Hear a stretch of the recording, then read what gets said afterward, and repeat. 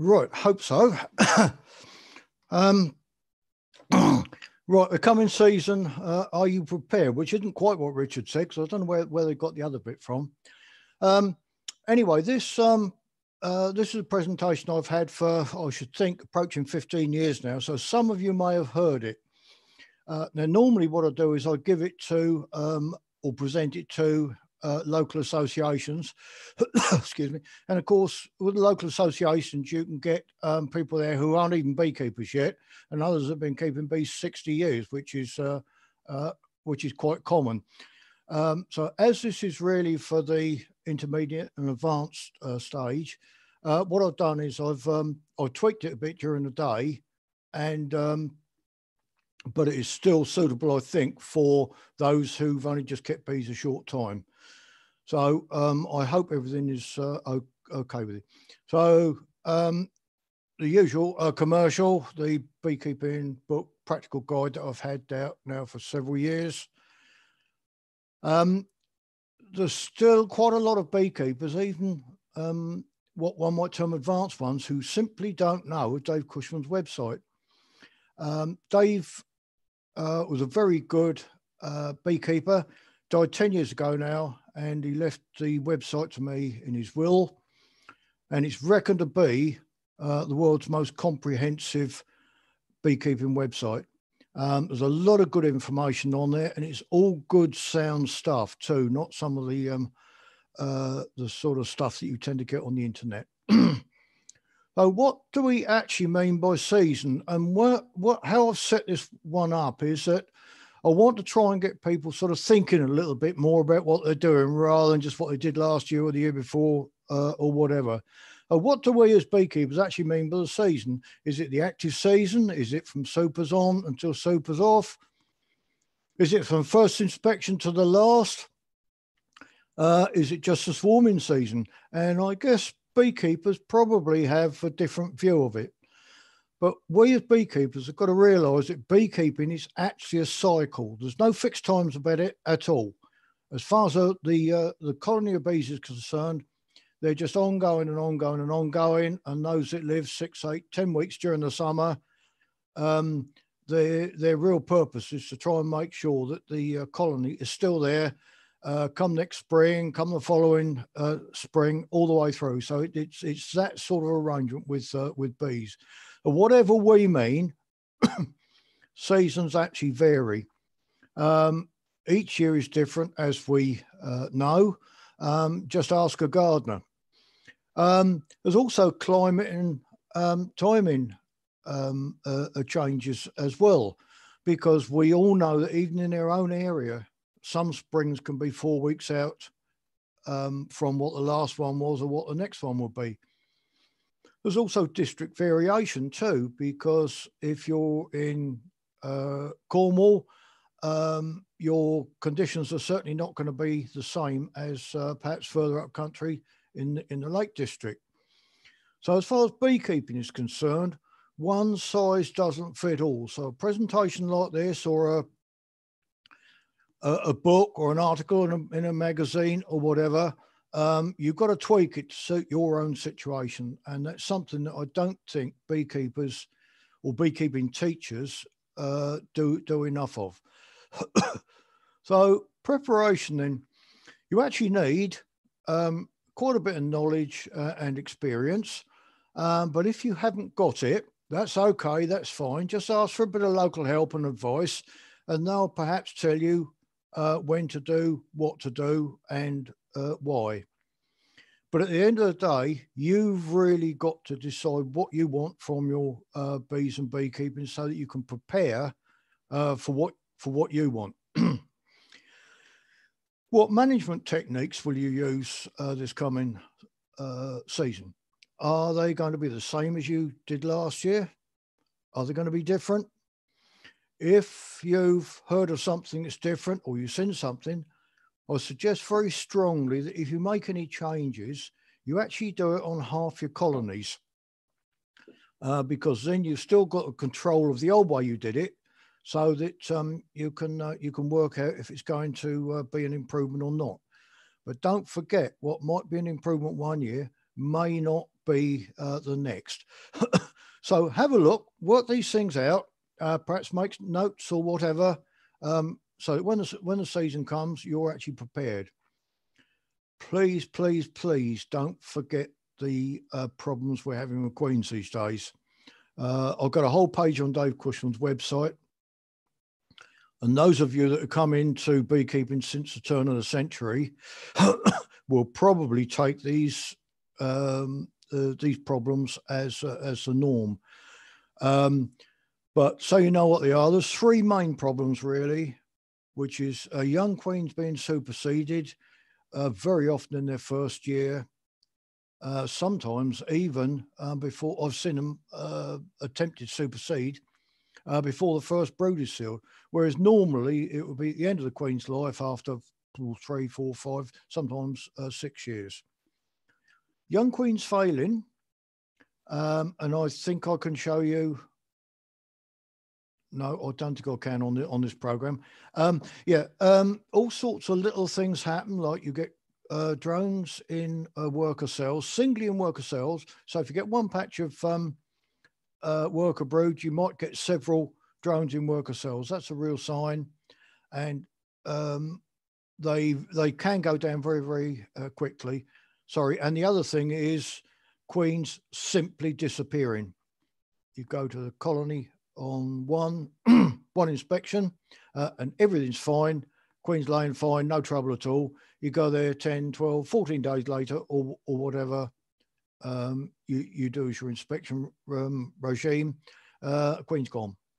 So those are things that we need to be aware of and work out how we're going to put them right when the time comes. It's not always new beekeepers that have a look for ideas of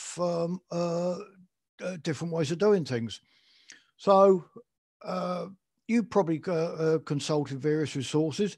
It could even be very old books, and I'm scanning through some very old books at the moment, and some of them, and I'm talking about 1880 to 1900. Some of them, if you forget the sort of scientific discoveries and the various bits and pieces, like C. Rote coming in and Varroa since they were published, there's some very good sound information in some of those old books. Planning is important, I think, as far as beekeeping is concerned. So let's just look at knowledge and experience, and you really do need to know the basics. And I'm talking about things like life cycles, what happens in a colony when it's preparing to swarm, disease recognition, life cycle of Varroa, all those sort of things. And I have to say that I regularly come across people who've been keeping bees 20 years or so that simply do not know the life cycles. So if you know them, absolutely fine.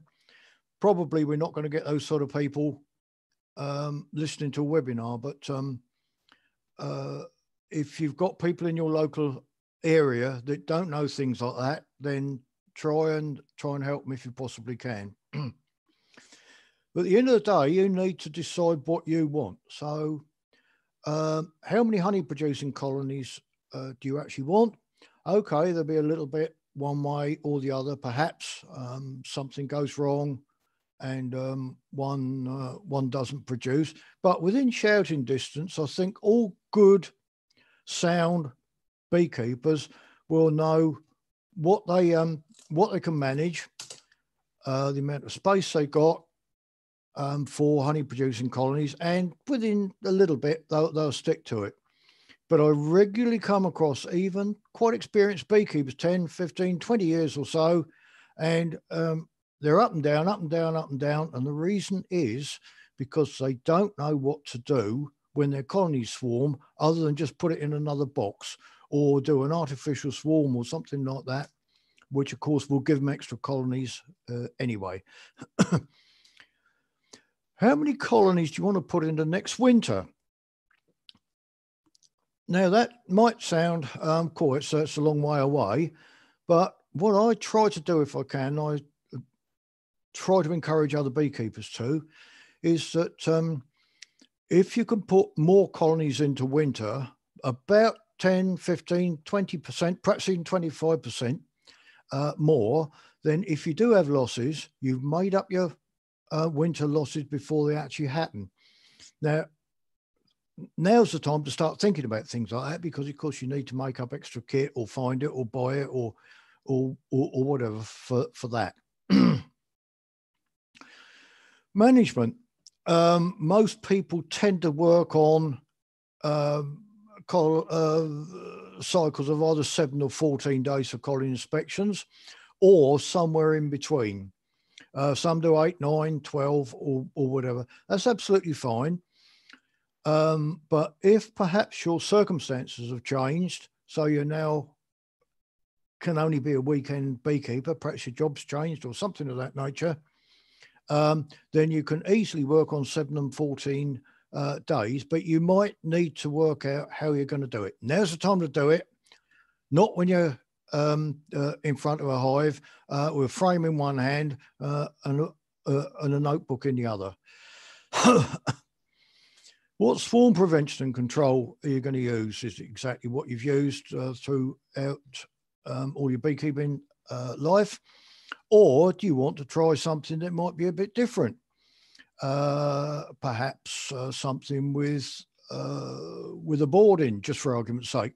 Well, you need to make the board up. But again, I suggest, unless you've only got a small number of colonies, do it on half the number of colonies. So perhaps if you're doing something different, perhaps on every other colony that prepares to swarm, if indeed that's the way you're going to do it. If you're going to make increase and you're in the area or your local association as a BDI member, make sure you don't go over the number that you're insured for. Otherwise, you won't get any compensation if your bees do contract either of the foul broods. So now's the time to do it, and it's probably better to go a few colonies over than run the risk of being uninsured. Colony assessment is something I don't think a lot of beekeepers do. They might do when they get indoors and say, crikey, they were little devils today.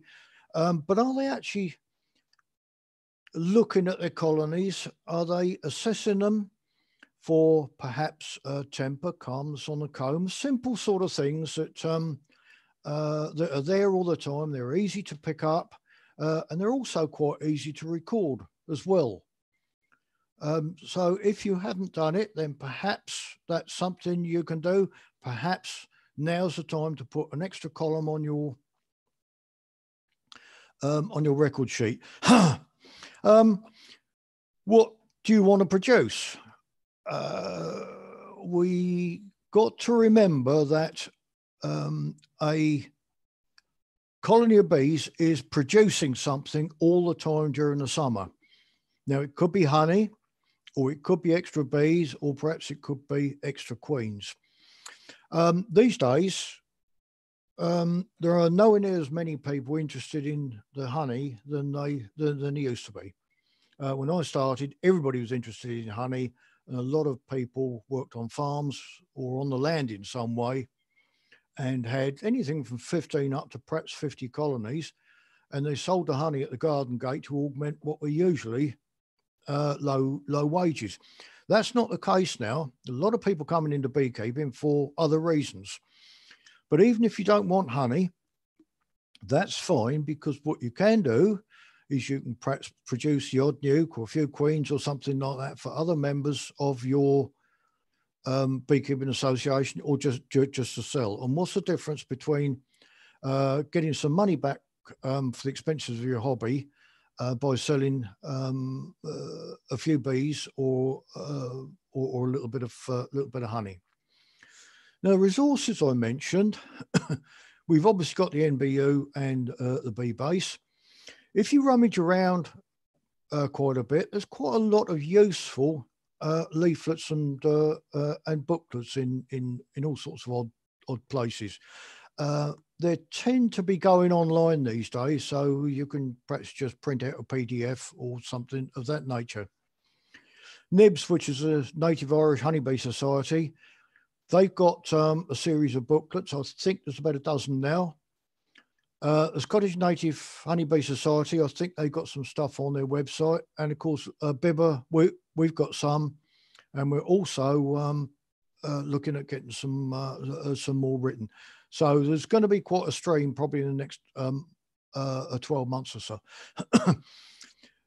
Events. Okay, this presentation is probably 12, 15 years old now, but perhaps webinars as well. There are some quite good ones out there, but the great thing about a webinar is if after 10 minutes you think, crikey, this is a bit grim, you can go back and do something else, can't you? Of course, the Dave Cushman's website I mentioned.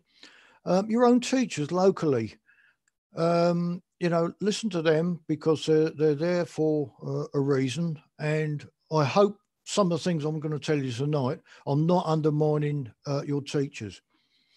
Your own observations, that's a brilliant way to learn and to learn new things as well, because the best teachers by a very long way, in my opinion, are bees. So the planning side of it, as I've already said, is important. If you do something this week, or let's put it this way, let's say last inspection then, and you think, oh, the bees should have done this, that or the other, don't believe it, because they've got a better sense of humour than me, and they may well change your mind for you. But don't worry too much, because a lot of beekeeping is done on the hoof anyway. But even if you plan what you hope to do, if you change it in 2 or 3 months' time, don't be frightened of change. Try new things, as I suggested, and perhaps you can think of setting yourself up a few little experiments. You may recall some of the simple experiments that I've done myself. I've written about the sort of things like, say, where we take a queen away from a colony, how long does it take for them to start queen cells, emergency queen cells? Well, I only did 4 colonies at the same time, and they were all over the place. But the books will probably tell you that they do it after, I don't know, 12 hours or 48 hours or whatever. Just experiment. Make sure you got control, and you do it reasonably scientifically, not just do it once and assume all bees are the same, because they're not. Those of you who've heard my presentations before will know that I try to get my brood combs drawn out in preparation. And I'll explain that not in any great detail, but I'll explain that in a minute. Also, the Patterson unit, which is now becoming well known. Comb honey as well. When I started keeping bees, an awful lot of beekeepers produced comb honey. Very, very few do now, and it's something I'd like to see resurrected. So, these brood combs then. How I do it is I have brood chambers that I use as supers. And you can see, hang on, let's get the pointer. You can see there is the queen excluder. And what I do is I put foundation in the brood box on narrow spacing, obviously. Put it above the queen excluder. I like to have at least 1 or possibly 2 supers above. And the reason for that is that as soon as the bees start drawing this one out in the brood chamber, I then swap them around, so the super's at the bottom, and you'll find out why in a little bit later. So anyway, the benefits of that are that in my experience, bees draw out far better brood combs, because if you put foundation in the brood chamber, if the weather is poor for a week or so, the bees don't work it, they don't build it out. And of course, as we all know or should know, bees don't produce comb unless they've got an income with which to produce the wax to make the comb. So they climb all over it. You get another week's bad weather, and the bees chew holes in it. Out comes the sun, and the bees then decide they're going to build comb wherever they like. Now, because the brood chamber has got a lot more bees in, or it's much more populous than the supers, that doesn't happen in the supers, because if there's foundation, they don't need it. The bees just don't climb all over it.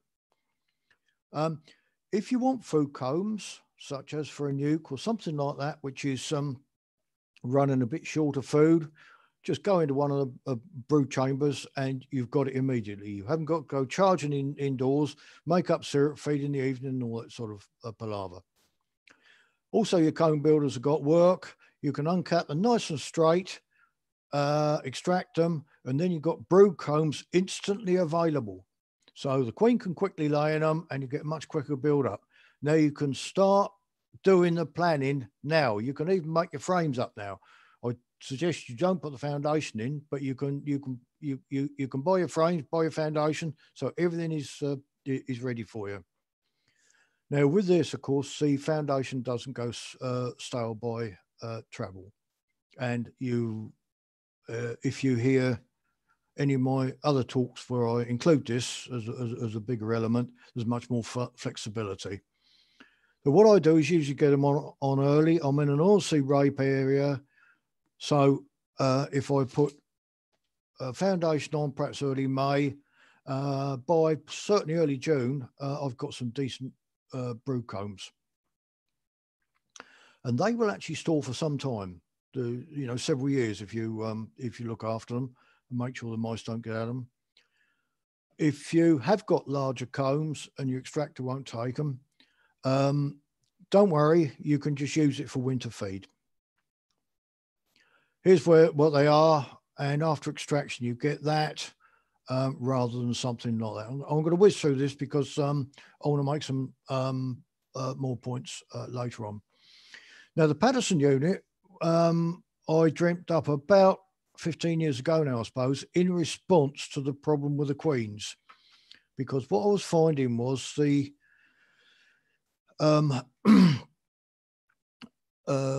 honey producing colonies were getting robbed to provide queens or frames of brood or whatever if one of the others went down. So this is a Whisper Green teaching halfpenny, or the old one anyway. And we've always had, well, say always, for the last 10, 12, might even be 15 years now, we've always had one group that that just does the Patterson unit, and that's it. And that's what you need, around about 4 colonies.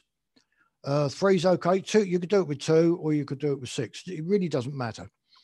Now, to keep them going, keep them fully productive, we have what I call a support colony.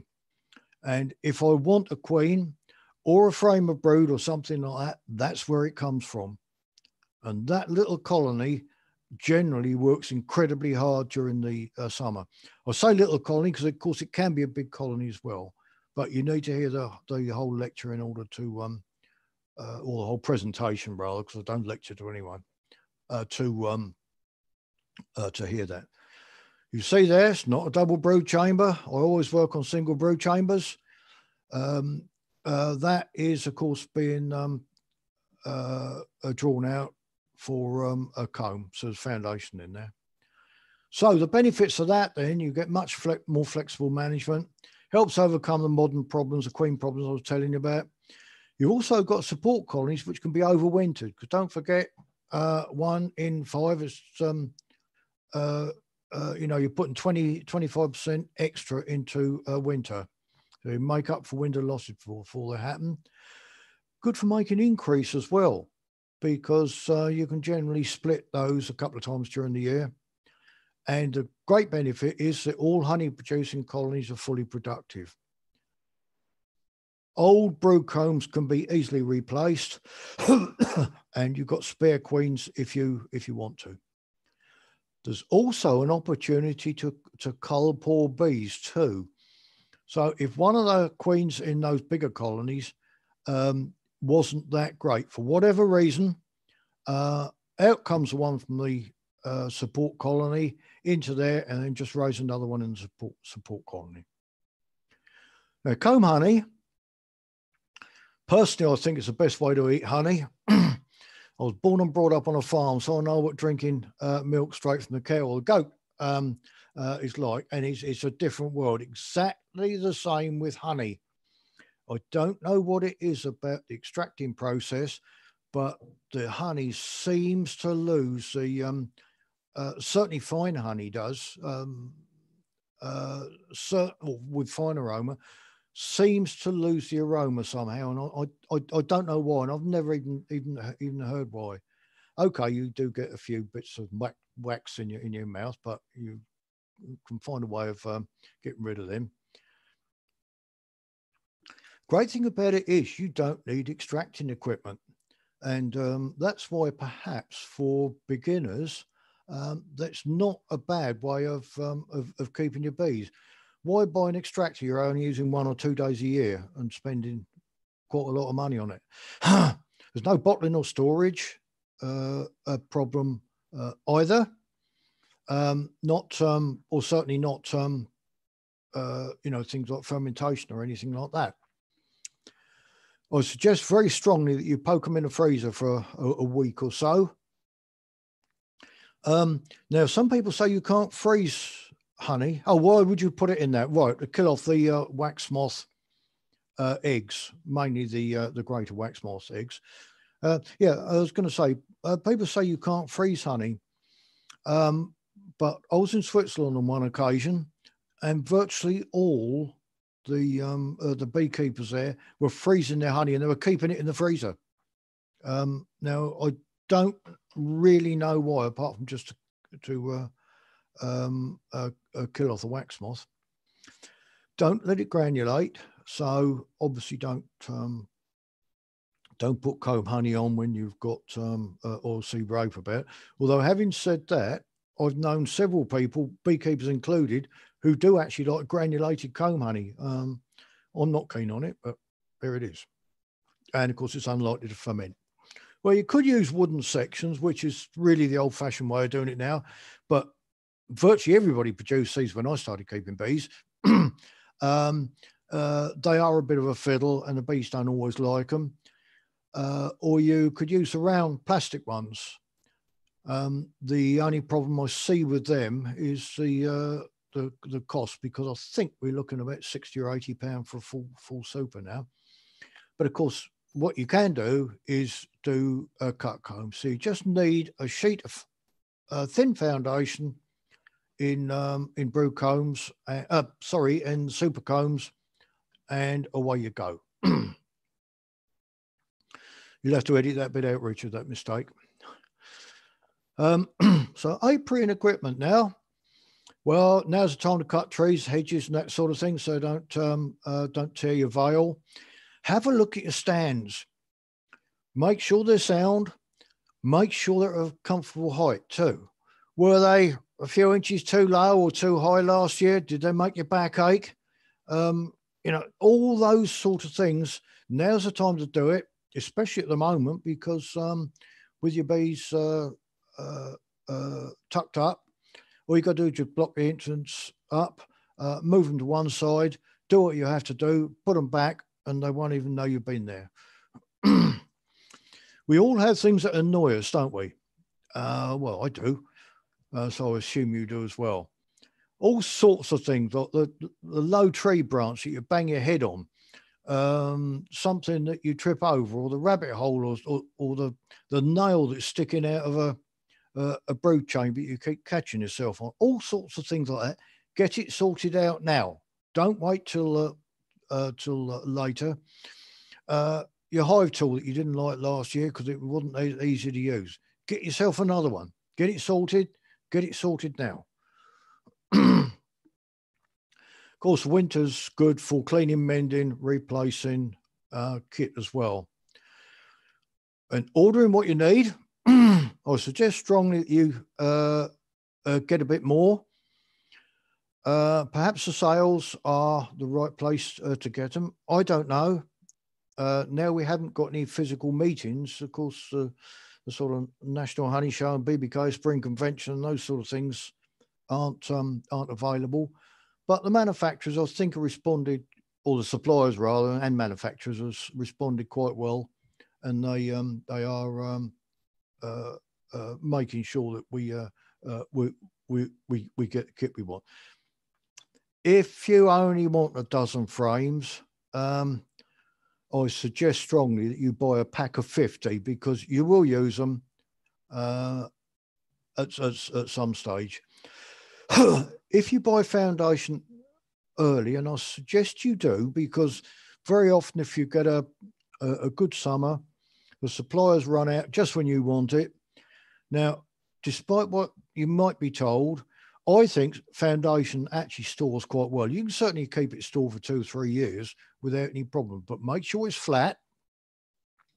So put it down on a board or a shelf or something like that, with another one on top of it, piece of plywood, and then if you like a little bit of a weight, a couple of bricks or your wallet, or you know something that's nice and heavy. It's much better that than getting to second week in June, run out of combs. The sun's absolutely scorching everything. The bees are bringing in loads of nectar and got nowhere to put it. Get supers ready. Now, personally, I think arranging supers is an art. I know a lot of people take the supers off one year, stuff them in the shed, and that's how they put them in on the bees next year. I don't do that. And I'll tell you what I do. Supers, the part of the cleaning up is done at extraction time of super combs. What I do is I run the knife along the top bars and the bottom bars of the frames. When it's nice and easy to do, very often there's honey there as well, or wax or whatever. It just goes straight into the uncapping tray. There's your winter work on the frames, or most of the frames are done anyway. Well, I'll tell you a little bit about where to put them in the super, where to put the frames in a minute, and for the reasons. I like to uncap with a knife because I can then uncap dead straight. If you use uncapping fork or a heat gun or anything of that nature, what you end up with is usually quite a wavy surface. That then doesn't give you a straight surface next year. But if you uncap them nice and straight, the bees will draw them out, and they will cap them next year nice and straight, so it's nice and easy to uncap next year. Right, take all your super frames out, obviously clean the boxes up, and then sort your super frames. If you've got any that are built out really well, put them all to one side. If you've got any with holes in, or the bees haven't made a very good job of them, put them all to another side. So if you've got some with holes in, or they're damaged, what you can do is, if they're damaged or the bees are built crossways, as they occasionally do, just cut that bit out and put anything that's damaged on narrow spacing, so that you don't get a hole opposite a hole. Otherwise, the bees will build through. So set them up so that the bees can then build you good combs for the next year. And I promise you that if you've done it right, they will. So I think setting supers up is actually quite, there's quite an art. Now, the reason I said put the well drawn out ones to one side is if you've perhaps got some quite bad ones, don't just dump them, because the bees will, if you do a good job of them, the bees will as well. What you can do is put pour combs between good ones, and they should do a really good job of it. Okay, I'm suggesting you don't do this too early rather. Do it fairly late. So get into Marchish, and the reason is simple, that you very rarely, well, I've never ever heard it from anywhere else. What happens is, if you do it, let's say in November, excuse me, if you do it in November, what happens in go the spiders. They put a load of webs in there. You just take them out the shed, put them straight on the bees, and what happens, of course, poor little bees just get caught up in the spiders' webs. If you do that, when you put them on the bees, just take the frames out, take the spiders' webs off, and they should be okay. So, all right. Sorry, I spent a little bit of time on that, but actually I think it's quite important, because it makes it much easier for you come extracting time, because it then makes your uncapping easier. Record sheets and cards. I guess most beekeepers these days have got them, but have you got columns you don't use? Could you perhaps use those columns to record something else that you wished you recorded last year? Have a look at it. Review things all the time.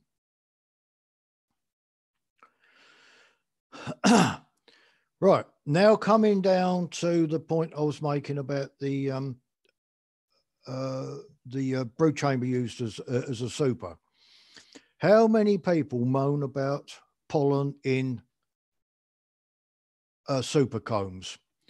But how many people actually know the reason why bees put it there?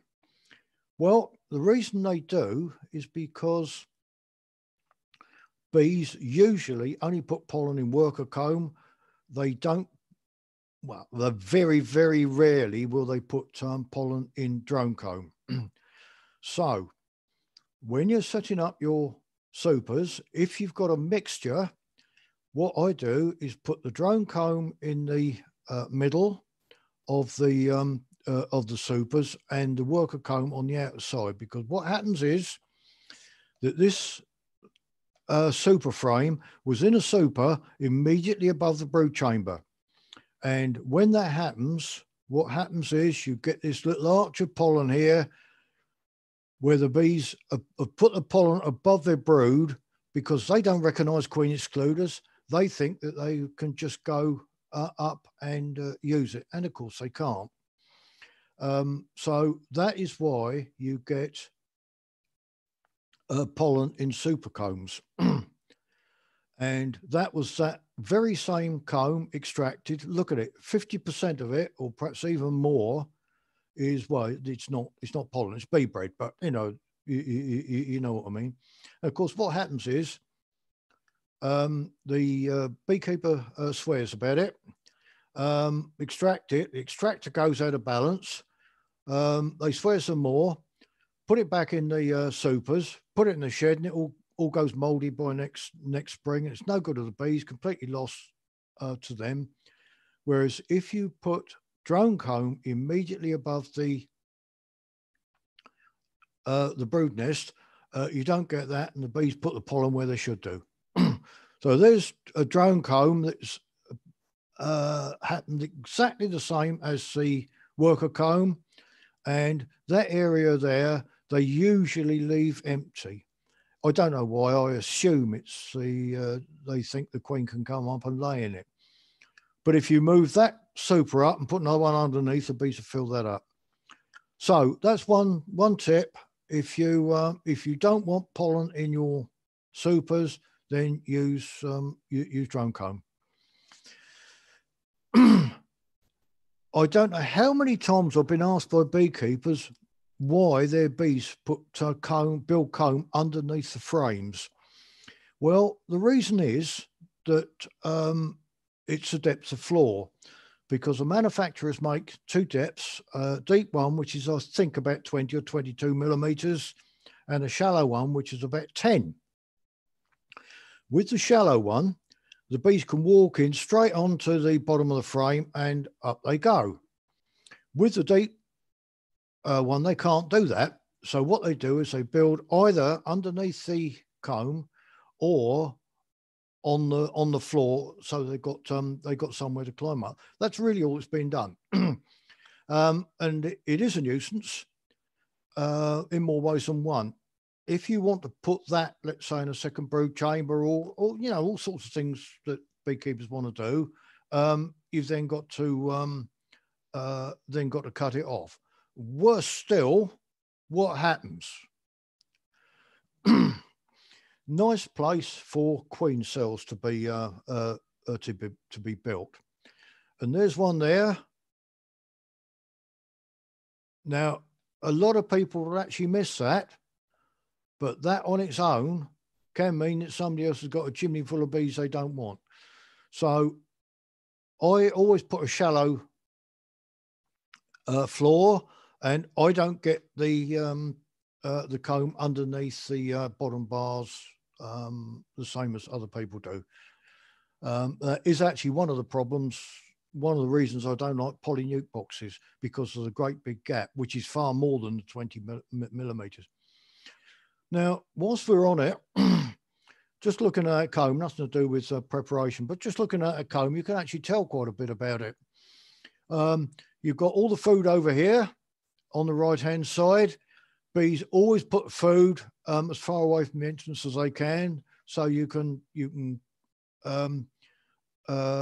say that the entrance was down here on the bottom left-hand corner, which is confirmed by this gap down the front here, because bees very often put a gap there, which they don't at the back. We've got clearly granulated stores here, and that up below that line there is also granulated. You can see the darker color. That there is okay. So there's a few things you can tell about that that comb. Also, what I said earlier about drones in worker cells, look at this lot here. 1, 2, 3, 4, 5, 6, 7, 8. There's a dozen or so on there. They're singles, so they've got to be drones in worker cells. So you can actually tell quite a bit about that comb, but that's only a sort of aside. So the bees themselves, ensure they've got enough food. Now, I don't normally bother too much with my bees because they're really good. I'll feed them down, single brood chamber, feed them down in the autumn. My spring feeding is done in the autumn. I very rarely have to feed in the spring unless it's a very long spring. So, but make sure, just keep hefting them. At the moment, they're frozen down, which is, I expect the same everywhere. And only feed if they need it. I come across so many beekeepers, they give them a pack of fondant for Christmas or something, and then they keep feeding fondant, will they need it or not? Problem is, if you do that, and the bees do actually put some in the combs, they don't always put fondant in the combs, but sometimes they do. And of course, that is going to crowd the queens out. And even start thinking about early inspections now. I know it's only halfway through February yet. Think about your early inspections. Get things ready. Perhaps spring cleaning. So clean your kit up now, all your ground boards, your floors, and all those bits and pieces. When you get there, is the queen laying?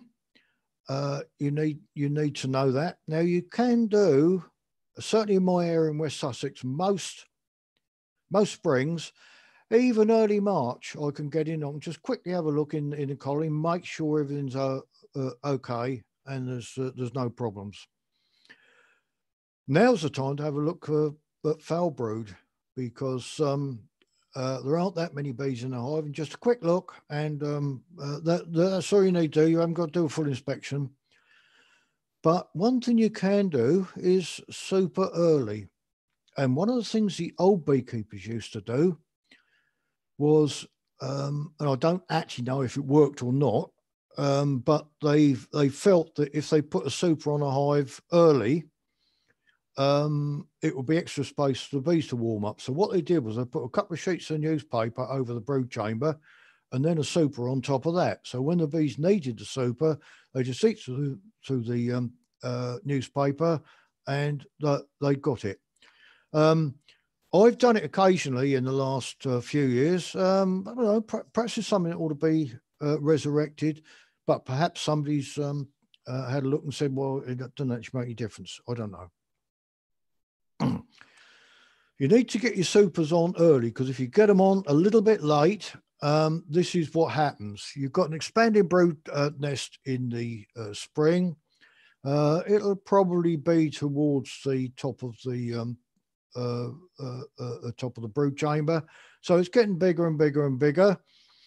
Very often in the spring, you get 2 or 3 days or even a week or more of really good weather.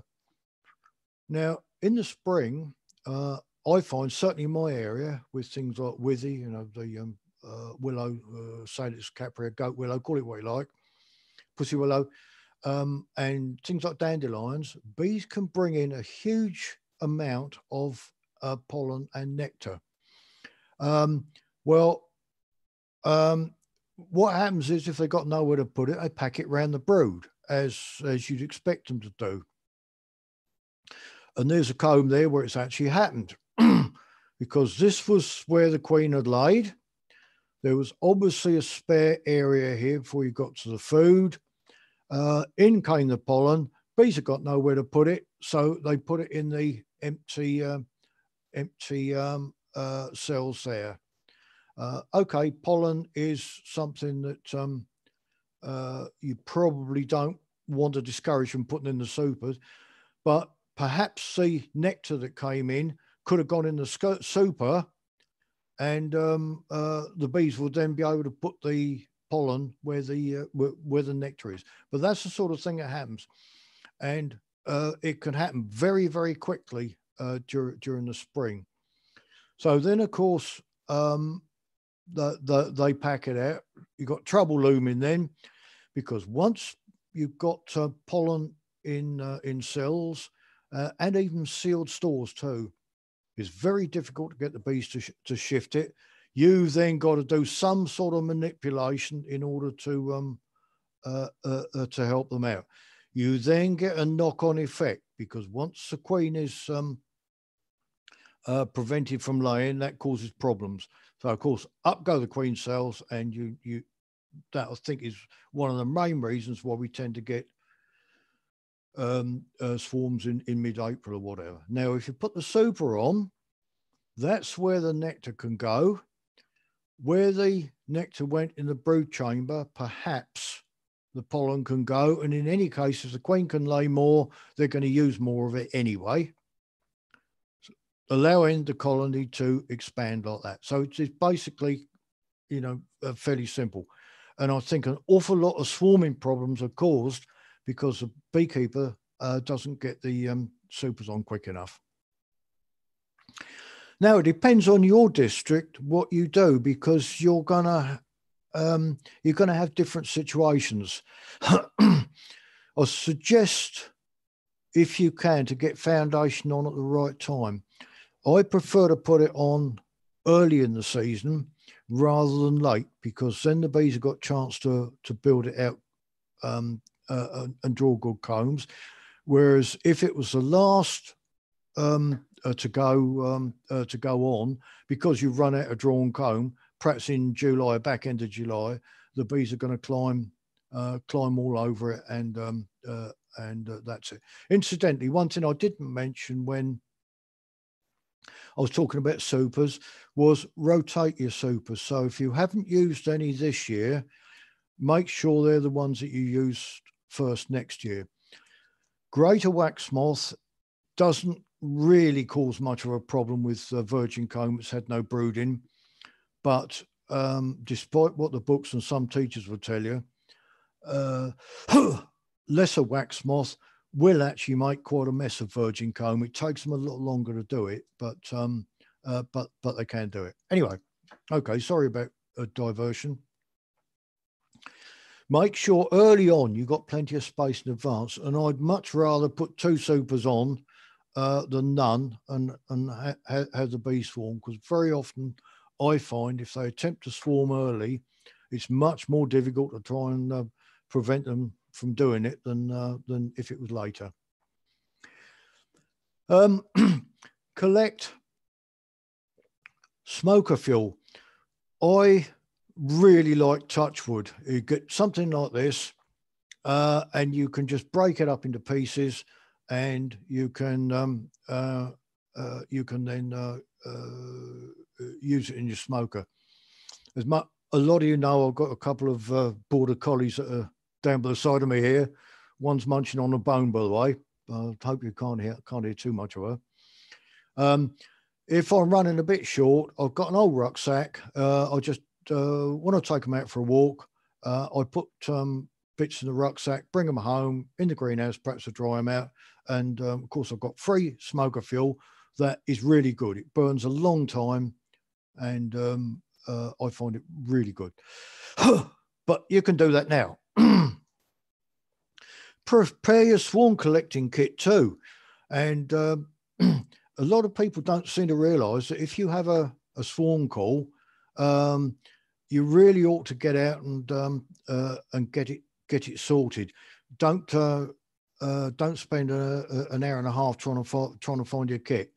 Get it there ready. And what I'll do is in fact I've got 2 skips. Well, 3 if you take into account the one with several holes in, but I've got 2 skips because sometimes I can pick up 2 swarms a day. And inside them, I've got various bits and pieces. Now, if you haven't got a skep, a box is quite good, and probably the only useful thing I've found to do with a polynuke box, because they really are quite good for this this sort of thing. You need some sort of cloth. Make sure it's breathable. So something fairly loose woven, hessian or something of that nature is good. In the old days, we had sacks or bran pokes or something like that. These days, bricklayers use hessian for covering up the bricks they've laid in frosty weather. So go and have a bit of a chat with them and see if you can get some of that. You need a cloth. If I haven't got it later, you also need some string to tie it round too. So baler twine is brilliant for that. Queen cage isn't very important. Oh, queen cage. What I've got is a little bit of wire, about 6 inches long, I suppose. And that's fixed to the queen cage. So that if I do find the queen, I'll put her in the cage, and then just push the wire through the skep, and turn it over at the top end. And once I've got the queen, of course, I've got the swarm as well. I've always got clipping and marking kit in my car anyway, but I suggest you take it. Doesn't have to be a marking kit, but certainly something to clip the queen's wings, because something could go wrong. She flies off, and you've all of a sudden got your swarm up the top of a poplar tree, which is not the best place to get them down from, or holly trees either. Take a high tool and smoker. Smoker, because you can drive bees just a little bit. Don't over smoke a swarm, whatever you do, because you'll drive them, and they'll probably go in the wrong direction. High tools, it's surprising what you need something for, perhaps to lever away a bit of wood or something, something like that. Oh, string, yeah, I've got that, yeah. Old comb's useful, because if you've got a swarm in a hedge or somewhere it's a bit inaccessible, put an old comb over it, and most of the time the bees will come up onto the comb, and then of course you can shake them into your box. Saw and secateurs as well, but don't chop somebody's well manicured trees about. There are other things that you could use. A pillowcase could be quite useful, because on some occasions, I've collected a swarm by just putting a pillowcase straight over the swarm and snipping the branches. You've got to be a little bit careful because the bees can sting you through the pillowcases. When my children were young, small beds. On a couple of occasions, I'm afraid I borrowed their duvet covers, their little duvet covers, and I found they were quite useful as well.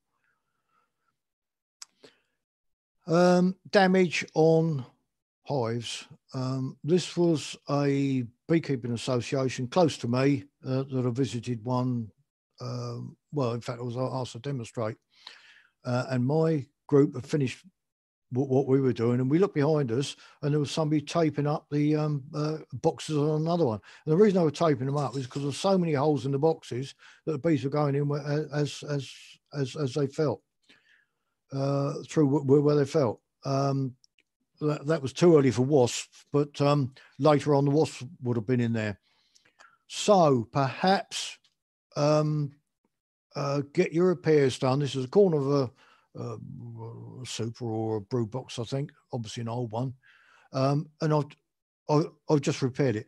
Get your repairs in now, not later. I mentioned well, I think I mentioned records earlier. Here's mine, and I don't want to appear too clever or anything with these, or actually tell you what to do, but I, as an experienced beekeeper, I don't need to record a lot of the things that other people do, because I can see it in the colonies. So what I've done here is I've got a sheet, an A4 sheet, and it suits a whole colony for a year. And if you're not satisfied with your current method, then get on to the computer, knock something up. You can always change it later. And this is what I've done. I've got 19 lines across, so I can have 19 entries. It's a record sheet for a colony for a year. Now, if you've got clip queens, you're probably inspecting your colonies about 15 times a year, perhaps up to 20.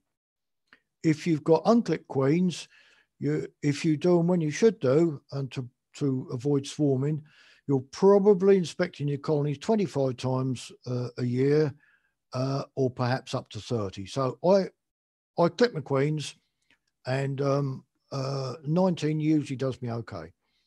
So I've got the date, and I've got 3 columns, yes or no, and I'll just cross out what I don't want. Is the queen laying? Is she clipped and marked? Are there any queen cells? That's really all I need. If I don't see the queen, I don't put anything in that column, so I know when the last time I saw. Now 2 columns that I think are quite important, and the NatBIBBA have done it in a different way, but they're recording the same things. I've got 1 column for temper, 1 for calmness on the comb. They are quite important characteristics for colony for me, and I need to know what's happening. Don't worry about the figures. You can use whatever you like in there, or you can just give a tick or a cross or whatever you like. It doesn't really matter. If you're recording it and you can understand it, that's fine. And then there's a comments column. Now, if you can take something from that, that's absolutely fine. There is one on the Whisper Green, my local association website. You're more than welcome to download it. If you want to modify it to suit yourself, you can do so, or set something up yourself. I think it's quite important that you have records that you understand and other people can understand them, if perhaps you're ill or something like that. So that's all I'll say about that. Mine I keep in the top of the hive. I've got a plastic document wallet and a clipboard, and I don't know what they cost on £1.50 for the whole lot. Last year, a lifetime, if you like. So they're in there, and every time I open the lid, I can immediately see what the what state the colony's in. Now, whilst we're here, you'll notice that that rim is deeper than the normal ground board. Why is it deeper than the normal ground board? Because what I do is when I put ApiGuard on, and no, I'm not advertising, but when I put ApiGuard on, all I do is just turn that upside down, and there's my rim there. I haven't got to worry about an eek. So if you want to take up that idea, if you haven't already done it, because it's a brilliant idea, then you've got a few weeks left in order to put them on there. Don't go charging off buying wood. Just have a look around the local neighbourhood and see what's in skips, because that's all I did. Be patient for putting foundation in. You can see what's happened here. It has sunk. So if you're going to put foundation in before you need it, hang your frame straight, and you don't get that happening. Making frames, oh dear, oh dear. We're always told that we must put our nails in going through that way. Why is that? Because it's nice and easy to take the bottom bars out of frames to clean them. Well, that's okay, but I have come across ever so many where the bottom bars have come out in use and they're left inside the hive. So what I do, you don't have to do the same as me, but this is what I do. I put the nail down through there so it doesn't happen. So there we go, and that's fine. And this is what happens. And it happens because the bees properlise down, or put comb between the bottom bars of one frame and the top bars of the other.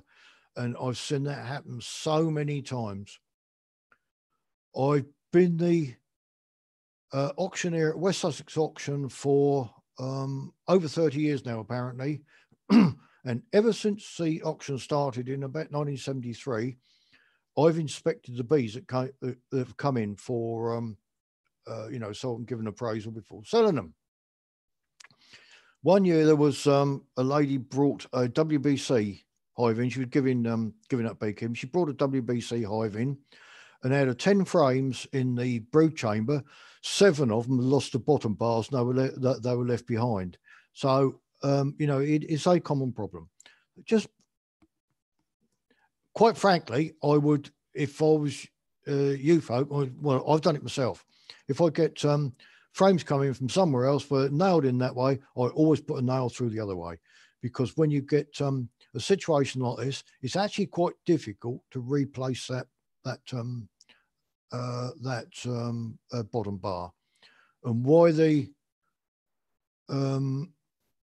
BBKO Basic have to do it that way, I've no idea. I have come across people who've told me that they've been told that they've got to take it to bits and do it properly. Anyway, if you don't do this, think about it now.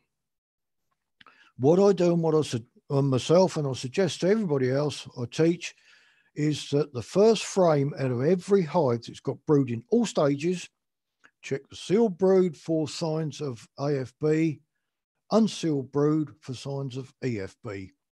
And it's ever so easy. Just shake the bees off. You don't have to shake all of them off. And I do it at every inspection, not the first and last inspections of the years like we're told to. And it's actually a habit now, because I've been doing it for so long. It's good fun picking up bees, especially if they belong to somebody else. So get your bait hive ready, and all you need is an old box. Could be anything. It really could. It could be one super, might be a bit on the small side, might not be attractive to bees. So perhaps a couple of supers with an old comb in it. That's all you need. So it could be preferably something that you've discarded. Don't worry, I'll tell you what to do with it in a minute. Right. So that's that. make sure your entrance is small, because if you have a big entrance, the chances are the bees won't go in it. For some reason, I don't like humanizing bees, as probably most of you know, but it's almost as if they think they can't defend it. Also, the same with open mesh floors. I've very rarely had a swarm go in a hive with open mesh floor. And if you've got a crown board, don't take the trouble to scrape any combs off it, just leave it. So all that lot's there. If it's at home, I just use one comb.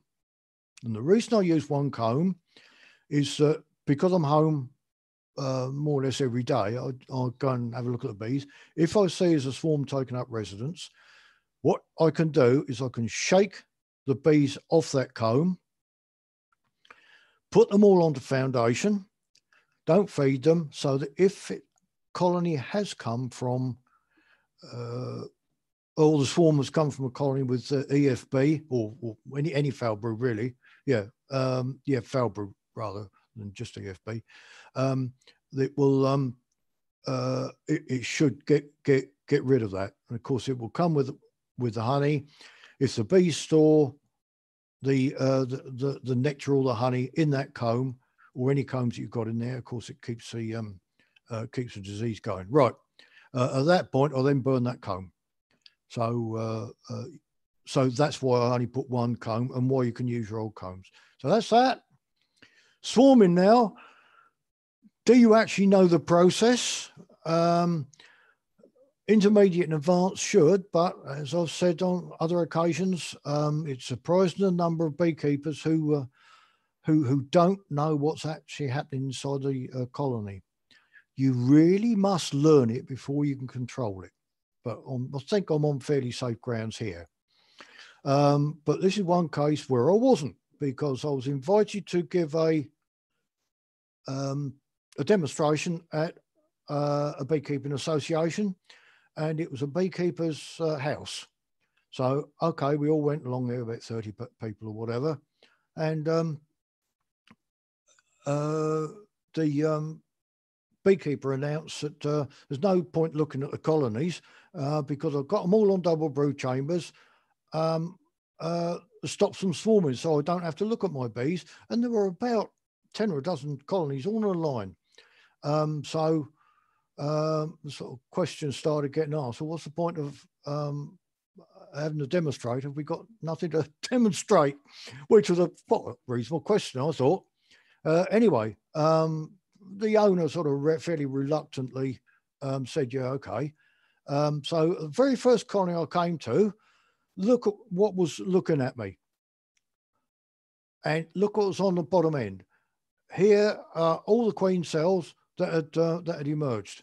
And this was a top brood chamber. So don't think that you're going to prevent swarming by putting bees on double brood chamber. Get yourself a good, sound, sensible swarm control method if you can. Prevention and control at the end is part of my overall management system. It's not something I think of as soon as I see queen cells in front of me and panic like a lot of beekeepers do. What about you folk? Have you got something lined up? I hope so. Now go and get yourself prepared, because you've probably heard enough of me anyway. So thanks very much for listening.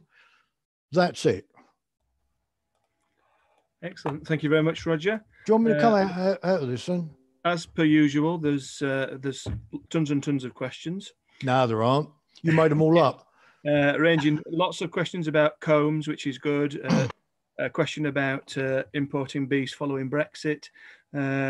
First question then. I used oxalic acid on my hives during the winter and had a full super of honey underneath the brood box. Is it all right to use the same super and frames and place it back on top of the brood box in spring after treating with oxalic? Right. This putting a super of honey underneath the brood is a new thing. Never used to do it.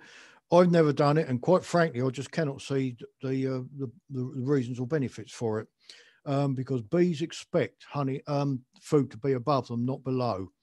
Right. Having said that, I'm not sure that I'm in a position to answer this, or not to advise anyway, because we're using a sort of external substance. And I think I could be putting myself in a position that I'd rather not want, if you don't mind. Okay, no problem. You know, if you ask it, I'm online, you see. Say again, sorry. I'm online. You are online. You know, so you know, somebody can listen in later. Yeah. So to the questioner, sorry about that. Your views about feeding pollen substitute or supplement in early spring? I never have. I've no need to in my area, and I've most of the places I go is no need to anyway, because there's no pollen shortage. There's only ever one place that I came across, and every colony was short of pollen. If you're feeding pollen substitutes, I guess what you're trying to do is to encourage a colony to build up. If you're doing that, then you're expecting it to overstretch itself. I think then you've got a couple of issues. One is if you get really cold weather, if the bees contract, you can possibly have chill brood. The other one is if you're pushing the bees so hard, what you end up with is a lot less nurse bees looking after the brood. That may get underfed. If it's underfed, it's then opening it right up for diseases. Certainly chalk brood, because chalk brood is usually worse in the spring for that reason, and possibly EFB as well, because they both seem to thrive on poor nutrition. I don't like doing it. I don't like the idea of doing it. I've never done it. Well, let me just go back. I've come across people that have done it, and they built their colonies up, and then they're moan because they swarm 3 weeks later. You know, if you're not careful, you're building them up too quick for them to swarm, and they're not doing something about the swarm. Yeah, sorry, Richard. No, the next question was in the news. Obviously, there's been a story about bees being imported following Brexit. Has there?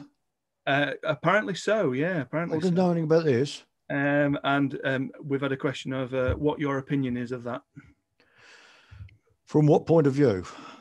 What's your opinion on government ban on import of live bees following Brexit? Well, it's the same with other things as well, isn't it? That's the law, and you really ought to comply with it. If you're not, you're breaking the law. It seems pretty cut and dry to me, and to try and find a way around it, we've got to be careful what I say here, but in other circumstances, the person that's doing it might not think too highly of it. Next question was let me carry on if you like. I think there's another issue about imported bees, but that wasn't part of the question, because personally I think we can do without the imports. I don't think we need them. Yeah, sorry, carry on. Have you ever experimented with double nuke colonies? So I clarified with the person who asked this question, and he was talking about brood chambers where they had a division board in the middle. Yep. Have you ever experimented with those for your resource colonies, for your Patterson unit? Yes, I have, but I did it mainly for raising nukes and raising queens. And it sounds a great idea, but I found them a nuisance. And I'll tell you why. It sounds great. Just, you know, get a brood chamber, put a division in, and it's holding each corner sort of thing, and away you go. And I ran them for 3 or 4 years, I suppose, and I found them a nuisance. And a couple of reasons why. If perhaps if you've got 2 nukes in, if you want to move one, you've got to take it out or move both. That's one thing. And the other thing is, if you want to take one out, it's not very easy shaking the bees out when you've got a colony in the other side. And what I did was, after about 3 years, I suppose I had about 10 or a dozen of them. What I did was I abandoned the idea. In the States, they call them queen castles. And I'll send them out there with anything up to about three boxes. And they seem to have exactly the same problems that I did. Theirs were even worse because they were, I think, on 3 frames on each one. And of course, a 3-frame nuke really isn't very big. 2 5-frame nukes, you can do something with it. You can take a frame and brood away or something like that. With a 3-frame, it's much more difficult. We've had several questions about comb. Any advice on getting supers of foundation drawn? Was one that I thought might be a useful answer. Yeah, I think, yeah, we get back to what I said. If the bees will only draw comb if they've got the income with which to produce the wax to build it. So if you are going to put a super of a foundation on, have a look at the weather forecast for a week in advance. If it's going to be tipping down with rain, you're wasting your time. Not only are you wasting your time, but the bees may climb up over it and make it goes sort of shiny, doesn't it? And then they don't build on it very, very well. What I tend to do is either put it the first super on, or get a really strong colony, put a super of drawn comb on, get that sort of half filled, third filled, half filled, and then put the foundation underneath it, and you find they just go, balmy. I've had a super of foundation drawn out and sealed in a week. Not very often, but you know, that's, if you get conditions right, they will do it. Sorry, going sideways. That's for a full box. I suggest very strongly that you don't do what some people think is a good idea. Stagger a comb and a foundation, comb foundation, comb foundation. Because what often happens is that the bees find it a lot easier to continue drawing the comb than they do work on the foundation. So what you very often get is a comb drawn wider and the foundation left. That they do that regularly. If you're going to play around like that, then put all the foundation one side, and the worst you do is mess up one comb. Super. The next one is, when you say add a super early, when do you mean? Early March? Can it be too early? Right. This is one of the problems with giving advice. Because if that person came from Norfolk, let's say, it will be 3-4 weeks out, perhaps from up in the Welsh Hills. So what you've got to do, I think, is go on conditions rather than time. You can also get some years at 3 or 4 weeks different than others quite easily. And so it's very. This is one of my objections to the beginners pages in the magazines, because they're probably writing from their point of view, which doesn't suit many other people. So I'd rather not go on time. It's what the conditions are, the state of the colony itself, the the forage, all sorts of things like that. Then we had a question about mouldy pollen combs and whether or not you can just pop them straight back in the colony for them to clean up. No, they won't do it. What they'll probably do is propolyze them, and then you've got just a big lump. Probably the easy way of doing it is don't throw your combs away, whatever you do.